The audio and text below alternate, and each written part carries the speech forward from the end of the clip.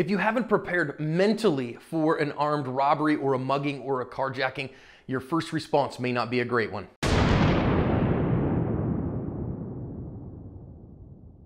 Hi everybody, welcome to today's active self-protection lesson. I'm your host, John Correa. We actually have 3 videos today, one from Poland, one from South Africa, and one from Los Angeles. Now more than ever, you need trusted coverage to help you win the fight after the fight. The company I trust and recommend is Firearms Legal Protection. They offer discounts on all their plans at the link in the description.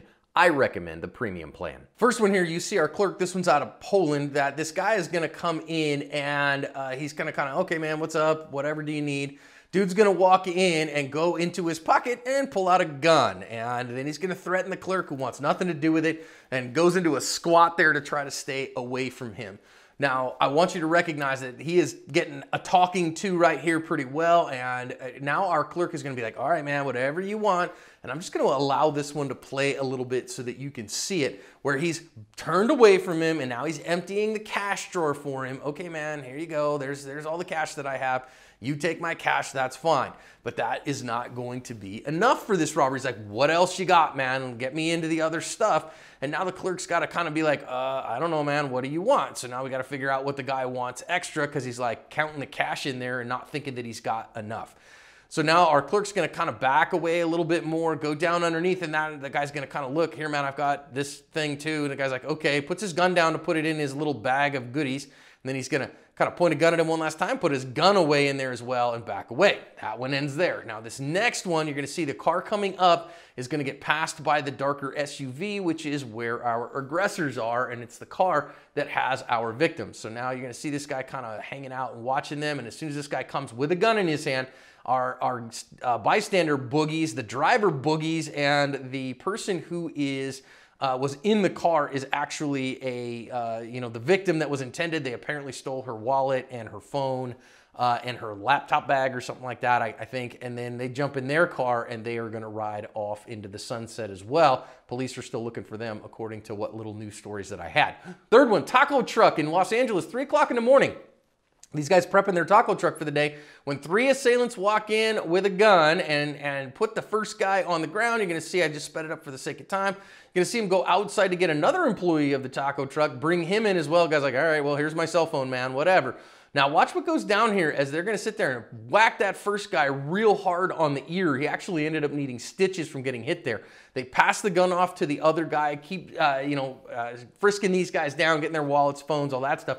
They apparently thought there was a cash box that they wanted at that point, and they said, where's the cash box? Where's the cash box? Guys didn't have it at that time, so that causes them to get beat up a little bit more. Guys ran off with their phones and wallets, and they're still being looked for apparently. Big oof, very difficult stuff here, but I think some lessons for us to think about. Think about joining us for our monthly online seminars, would you? February's seminar is literally free for everyone. It's so important that we want every single person to get in on it. So hit the link in the description, join us for that online seminar, and get better trained in deep dives on topics of self-defense. There are opportunities for a counter ambush in the first one and the last one. So, you see our clerk and he needs his vape or whatever, and guy comes in. Now watch what goes down here is he is gonna come out with a gun in his hand, and then he is gonna switch hands with that gun because he had it on his left-hand side.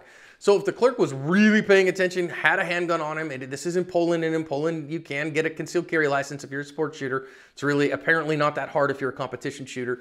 But if he's quick and he has a sub 1.5 second draw to first shot, he could have outdrawn this guy if he knew that that was what was going on.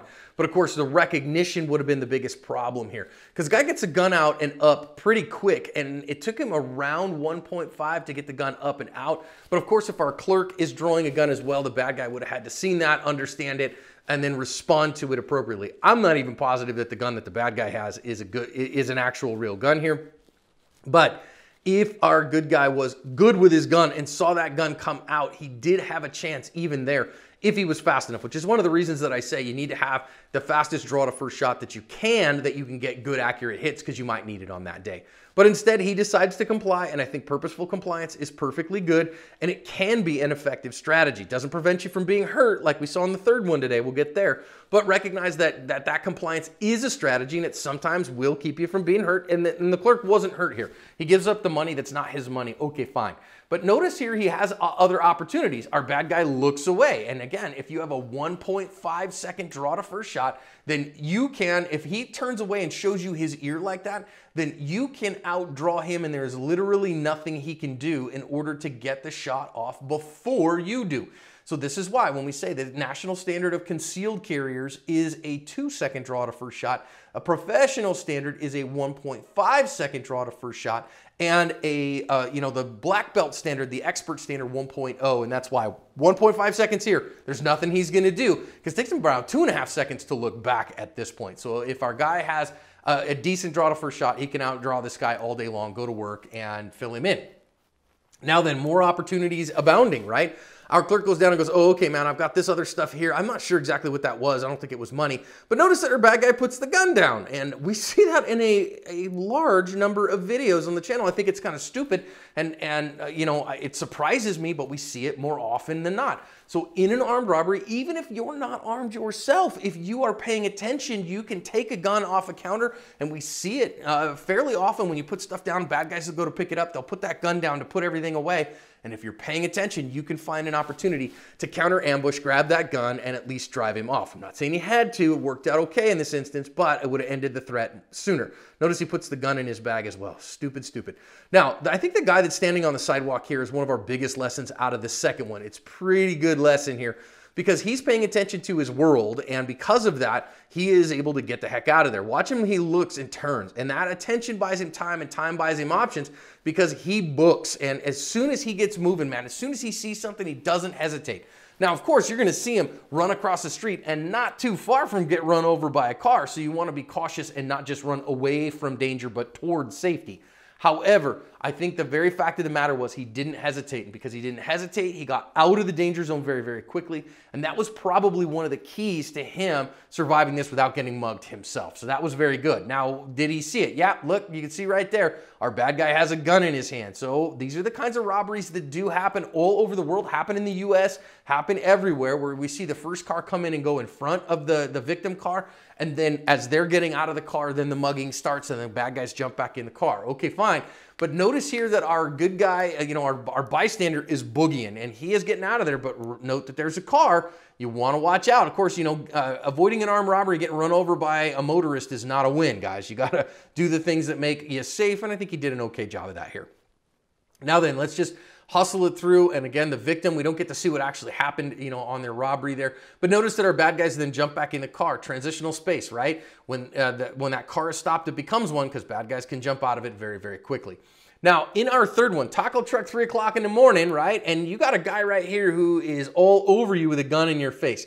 Notice what our worker does here, our victim, is that he kind of instinctively reaches out to try to kind of put his hand in front of that gun. Hey man, don't point that at me, maybe grab it or whatever. It's a very natural instinct to do that.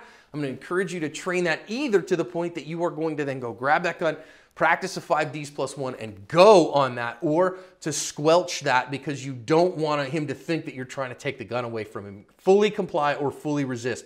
Those are your options. Now, notice no concern for the safety of others here whatsoever, and so they're pointing guns left and right. First opportunity for a counter ambush here, though, right here. If our clerk was, hey, purposeful compliance, and notice the guy with the gun went outside to go get somebody else, but is his partner here in the red, sweater with the Kenny impression from South Park?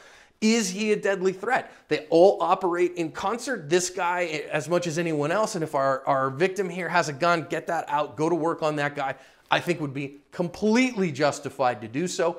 And in so doing, now, you don't have a deadly threat or a deadly threat right on you in the gun in the moment, so you have an opportunity. Of course, you'd have to push that guy off to create the space to do so, but it was an opportunity. But that opportunity will pass by. So again, okay, fine, it does. Dude is gonna get his phone out and all that stuff. Compliance doing okay, but notice that compliance does not guarantee that you won't get hurt, because they hit him with the magazine end plate of that, base plate of that gun hard enough that he needed multiple stitches to close the wound in his head.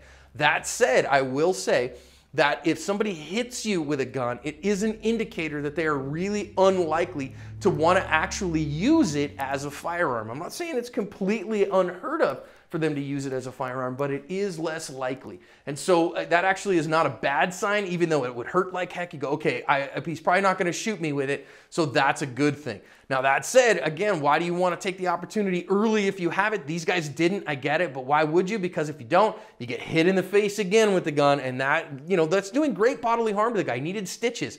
He was in the hospital over this. This is great bodily harm, even using the gun as a bludgeoning tool. So, of course, would I have preferred these guys to protect themselves and not end up in this kind of situation? 100% yes. So let's learn our opportunities for counter ambush here, what purposeful compliance is and when compliance can help us and when it doesn't as we seek to cover our ASP.